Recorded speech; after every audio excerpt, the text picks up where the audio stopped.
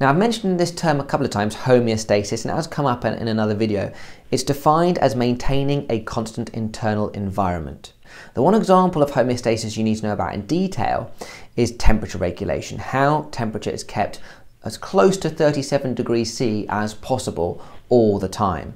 It's important that it is, because if it goes too high, our enzymes will stop working and all our metabolic reactions will stop working. If we go too low, we could get hypothermia, and again, our reactions just go too slow inside our cells. And it doesn't need to change too much. If it gets higher than 40, that's very, very dangerous. If it gets lower than 35, that is also very dangerous. So we've got to keep it as close to 37 as possible all the time. Now, it is monitored by special receptors in the skin and in the brain. And then the central nervous system coordinates the response by activating the necessary effectors around the body that are going to help either bring the temperature up if we're too low or take it down if it's too high. Really, the most important organ here that's going to cause these responses is the skin. Now, the body uses the sweat glands, the hair follicles, and the blood vessels in the skin in order to bring about some of these responses. Let's start off with the blood vessels first. So in the skin, there are some blood vessels called arterioles, quite near the surface of the skin, and they can either be open or closed.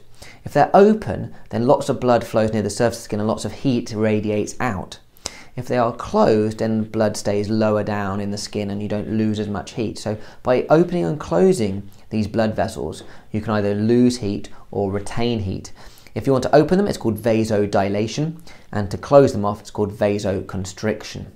Sweating is obviously a well-known way of cooling yourself down. However, a lot of people think that sweating works because the water that you sweat out is cold. It's not. It's the same temperature as your body. But what happens is that water on the surface of your skin evaporates using the heat from your body, and that's what cools you down.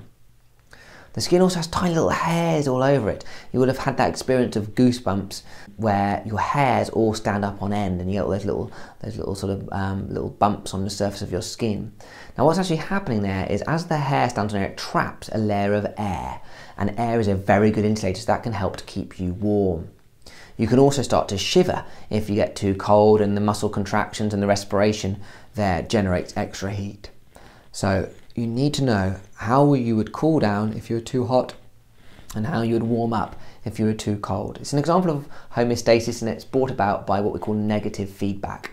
If you go too low, it comes back up. If you go too high, it comes back down. That's what negative feedback is.